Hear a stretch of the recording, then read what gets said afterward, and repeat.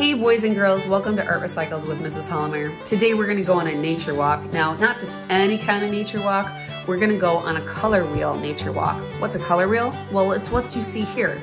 It's where you take the three primary colors, red, blue, and yellow, and space them out and put the secondary colors in between, violet, orange, and green. The secondary colors go between the two primary colors it takes to make that color. For example, orange is between red and yellow.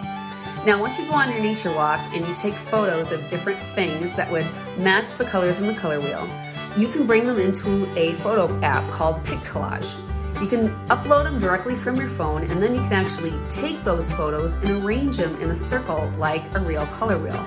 And again, you'd see your green object is between your yellow and blue object. As you go for a walk in the forest, look for things like colorful leaves or different colors of mushrooms. This one, I found even a little gnome house that was yellow, or you could even look for different textures like you see here in the pine leaves, or the blue of a lichen, or flowers. You can even add in browns, whites, or blacks as you see here. And in the end, again, bringing them into PicCollage, you can put them all into one photo as one unified memory of your nature walk. I hope you get out there. Fall is a beautiful time and it's so short.